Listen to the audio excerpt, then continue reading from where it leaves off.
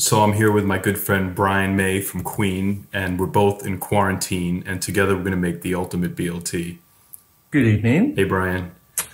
Hi, folks. So what would you say your take is on this whole coronavirus? The news today is really enlightening. So instead of a few weeks where we batten down the hatches, or even a few months, they're now saying, well, it's probably towards the end of the year before we can actually come out of our bunkers. Yeah, but this is Britain. We're in the US. Things happen faster here. I just want to talk about making the ultimate BLT. I'm taking the self-isolation thing very seriously, as I think you have to. I think everybody has to cut down their social interactions as much as they can. Look, I agree with you 100%. I mean, I'm doing the same thing. We're quarantining ourselves, but at the same time, I think it's important that we give people something to be into. Hi, Brian. How are you? Hello, Maria. Stay healthy. Say hello. Say hello to the missus. Bye. Yeah, so that's what I think we have to do. I want to show people how to make simple food that's...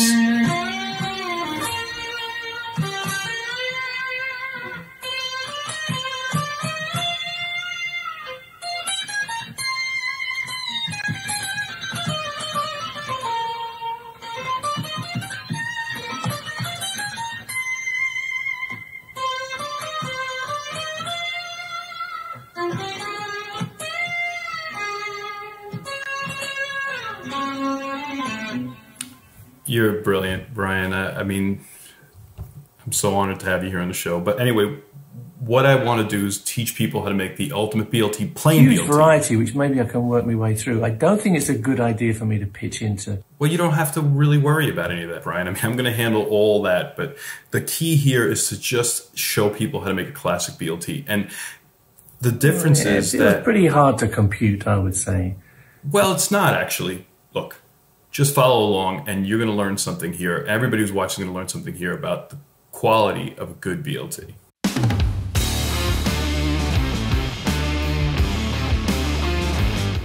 A classic BLT is only made up of 6 ingredients, and they all have to be excellent quality: bread, bacon, lettuce, tomato, mayonnaise, and salt.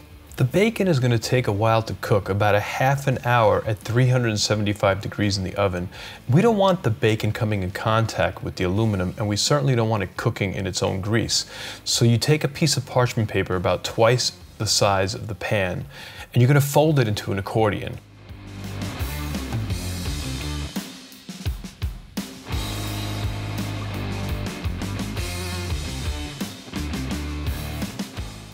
Let's talk a little bit about bacon. Rule number 1, you should always and only use nitrate-free bacon. And if you can get organic, that's fantastic. When you're buying your bacon, make sure that sugar is above salt on the ingredient list. Otherwise, it could be too salty. And try to use thin bacon as opposed to thick cut for a BLT.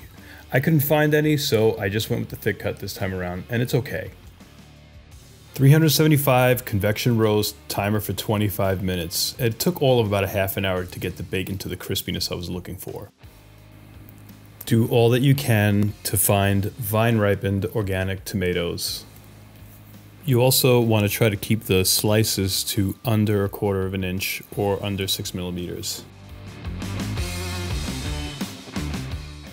I think the best lettuce for a BLT is butter lettuce. You have to make sure that your lettuce is thoroughly dried, no moisture on it whatsoever. I kind of like this avocado oil based mayonnaise, and if I'm not going to make my own mayo, I'll use it. But I think the best tasting commercial mayonnaise on the market is Hellmann's. Unfortunately, it's made with soybean oil, and I just won't use it for that reason. The fresher the bread, the better the bread. So if you could get yours from a bakery, go for it. I'm lucky enough to have one in my local community. Don't over toast the bread. And when you're putting the mayonnaise on the toast, make sure that it goes all over, including all of the edges. Do not leave the edges without mayonnaise. I add my lettuce first, which is a little unorthodox, but you'll understand why in a minute. Depending on the size of the tomato, you're going to add between 3 to 4 slices to the sandwich. I was lecturing a group of young chefs about spices, and we were discussing major and minor flavors. Salt will accent the major flavor of the tomato, and it's necessary because if you got the right bacon, the salt in the bacon won't add any extra saltiness to the sandwich. So you need to pull that extra major flavor from the tomato. Your bacon should be moist but very crisp, not overdone. You see that foam on the bacon? That's what you're looking for. You want to see a little bit of foam on each piece of bacon. Now this is a crucial step. Before you add the bacon to the tomatoes, you have to put a little dollop of mayonnaise on the tomatoes because the mayonnaise is not going to get to the tomatoes from the slices of bread above or below. On average, you're going to use about 3 slices of bacon to a sandwich, possibly 4. But as you add the bacon to the sandwich, make sure that the pieces don't overlap. Spread them out, because you don't want the bacon to be crowded in one spot on the sandwich. Now here's why I put the lettuce on the bottom, because you want to push down on the sandwich ever so slightly, releasing some of those juices to mix with the mayo and the oil from the bacon, almost like a dressing.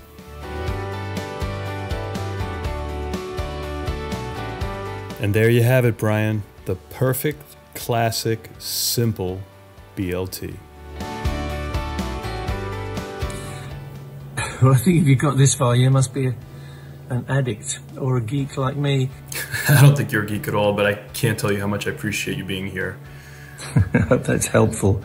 Absolutely. Brian, please stay safe. I wish you all the best to you and your family. Have a very good night and wake up feeling a little hopeful, okay? God bless. You too. God bless you. And thank you so much for tuning in. Please hit that subscribe button. Make sure you try that BLT. It's going to open up doors for your creativity. Thank you so much for tuning in. See you soon.